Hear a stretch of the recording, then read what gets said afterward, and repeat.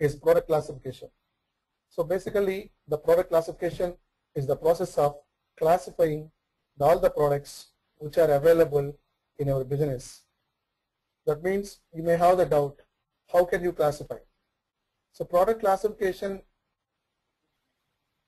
will be done based on the different codes, different numbers which we receive from the government agencies or external data providers. That means when you are working for the GTS, as part of GTS implementation, as part of GTS support project, you may be getting some inputs from the external data providers, and also sometimes it is from the government agencies.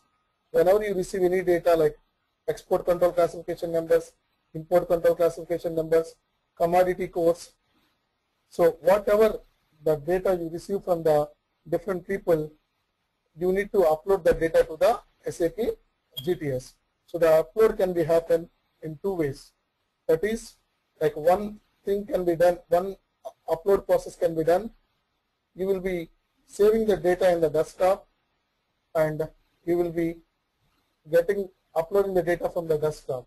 But whereas the second style, of approach is the data will be saving in application server. You know AL11 application server or SAP directories.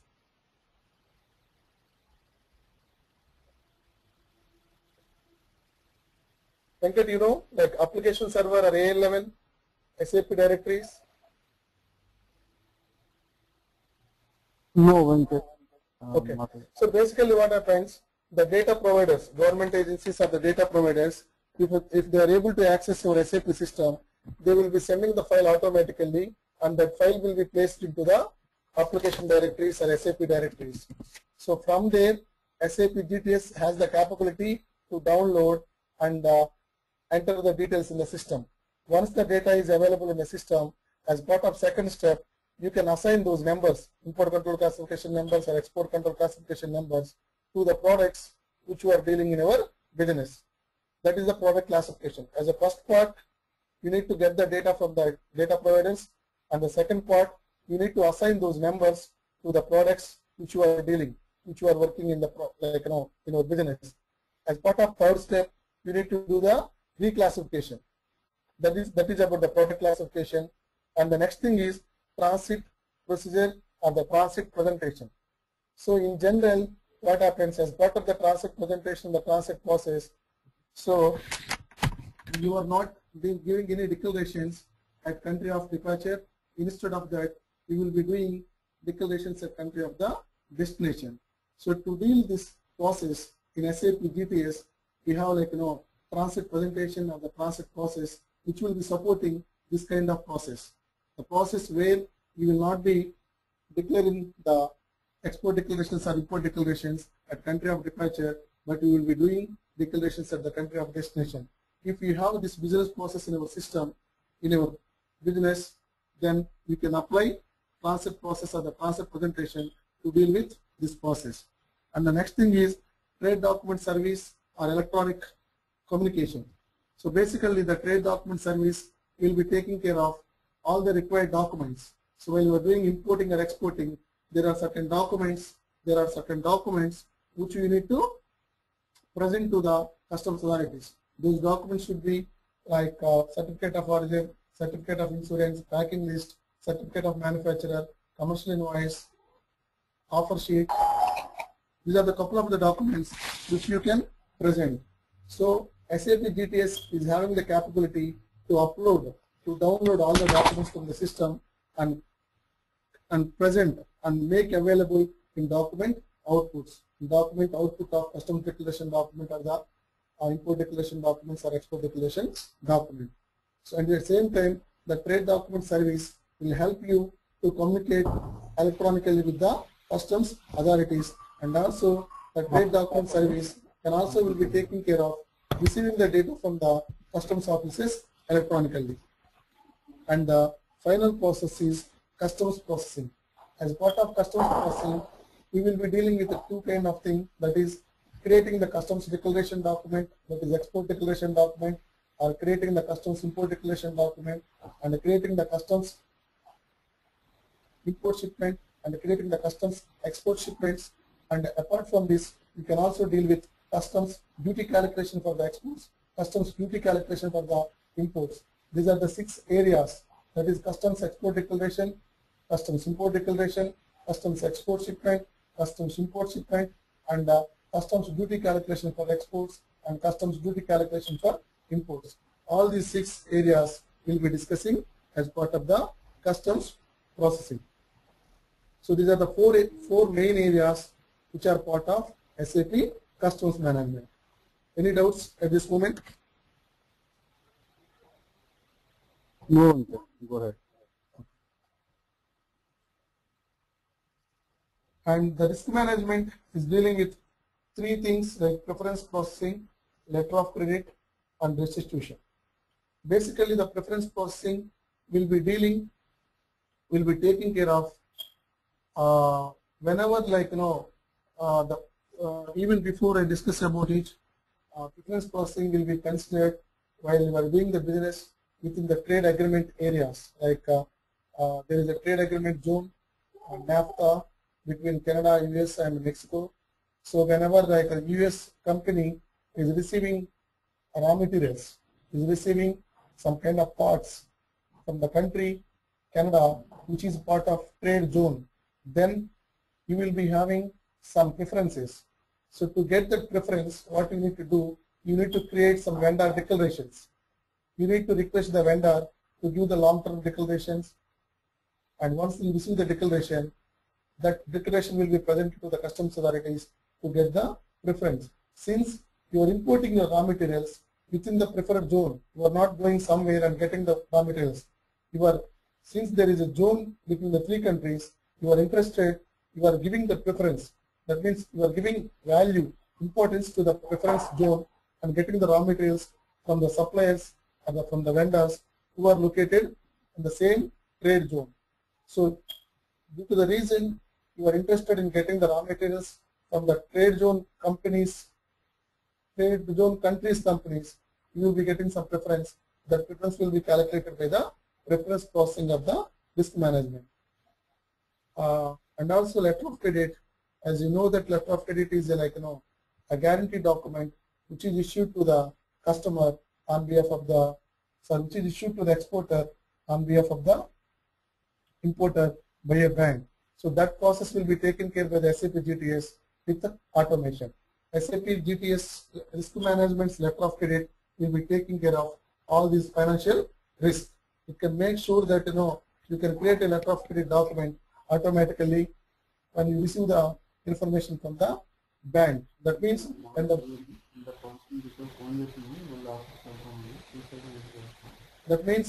when you receive a notification from the bank, then what automatically you can create a letter of credit in the system. And finally, restitution is the area which will be comes to the picture whenever you are exporting a product related to the agricultural. That means if any product is being exported, if any product is being exported to, like, exported or imported, which is related to agriculture, then you will be getting some kind of refund. You will be getting some kind of benefit or discount. So that discount calculation or refund calculation or the discount calculation can be done by the restitution functionality of the risk management. So risk management will be taking care of preference processing, letter of credit, and restitution. And final thing is electronic compliance reporting. Electronic compliance reporting helps to record all statistical data. It records all your export data, it records all your import data.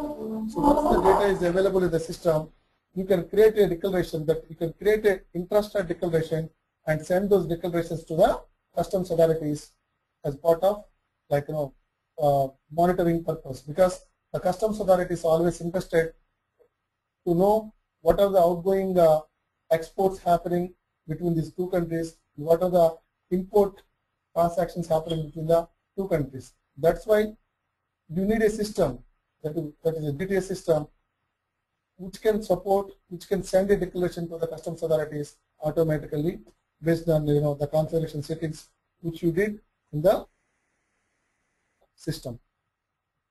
So this is basically like the third area, electronic compliance reporting. Especially as part of the electronic compliance report, you can send all the shipments which your company receives from the country called ABC. At the same time, you can find out the shipments that you send to the country called ABC from your side. So once you get the data, you can declare intra-stat declarations, which are nothing but statistical declarations. Especially this process will come to the picture for European Union. It may not be necessary for all other areas, other countries.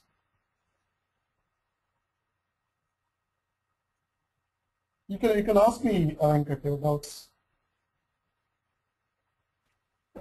No doubt, sir. Okay.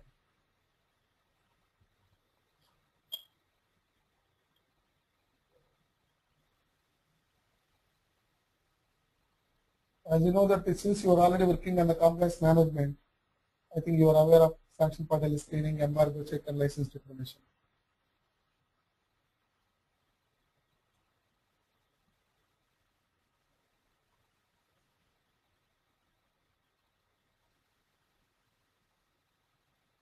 So which company you are working for, the end client, or you are working for the consulting company? Yeah, I'm working for company only, not direct client. Okay, you are working for like a company like TCS or Infosys kind of thing, right? Yeah. But there you get a chance to work on SAP GTS? Yeah. Okay, that's good. For the client.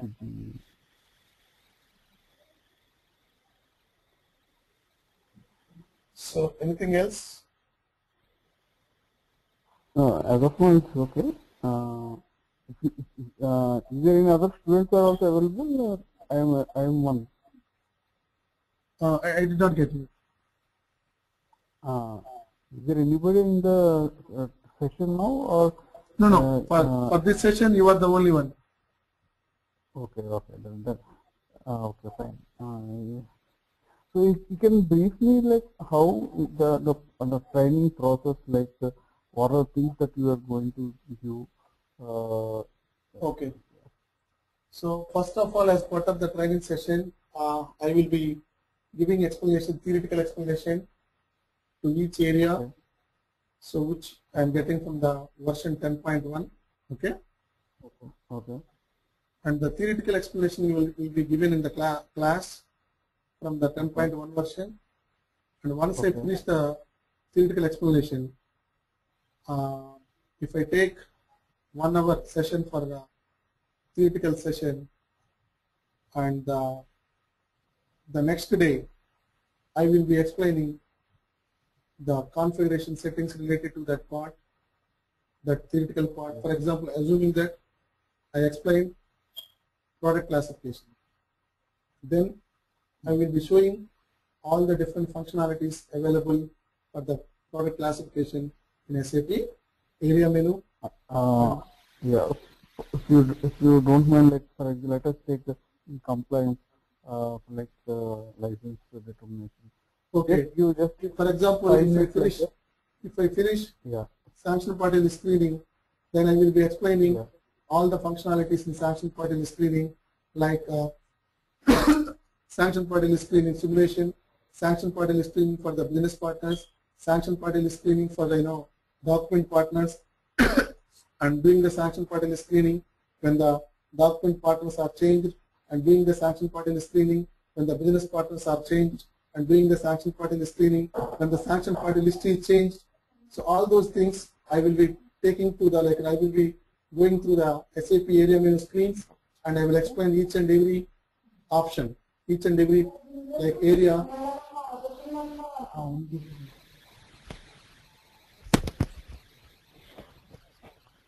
Hello? That way it works.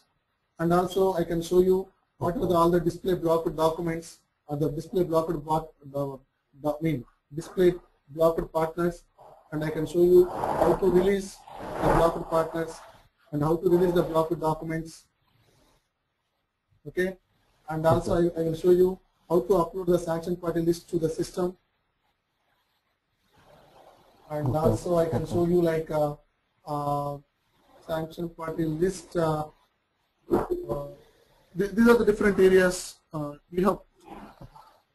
Yeah, right. Okay.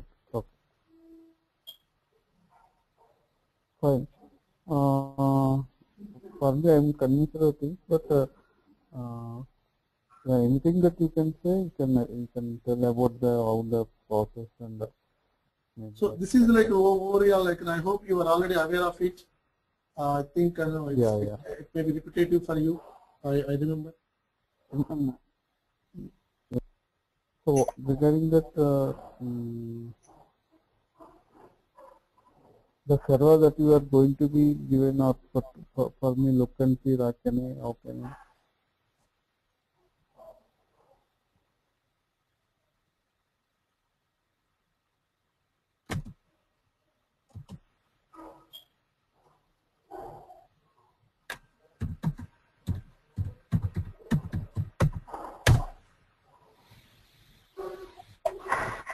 This is which version you are showing to me? Huh? Told you, right? This is 7.2 version. Yeah. Okay. So this is like compliance management, customs management, risk management, and electronic compliance reporting, and the system administration. Okay. This is called SAP AERP. Okay. One small question. I work in at 10.0. The screen is same, right? I think here, or maybe like 1 or 2 fields will be changed, but everything is same other than that. Okay. Okay. And if I go to SPRO,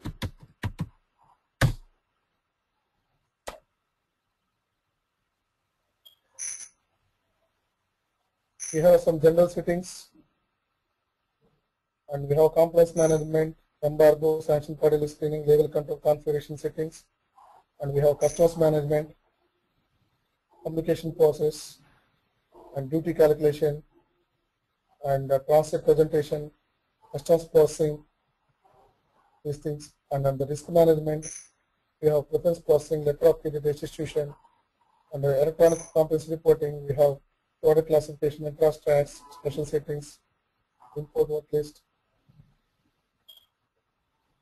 And also as part of here, as part of general settings, we have member ranges, organizational structure, that is foreign trade organization, legal unit, and the partner structure, and legal regulations, and document structure, and member schemes. So this is about like the feel of SPR. You are basically SD, or which module you are? I started my career with SD module, but since 3 years I have been working on SAP GTS. Okay, fine.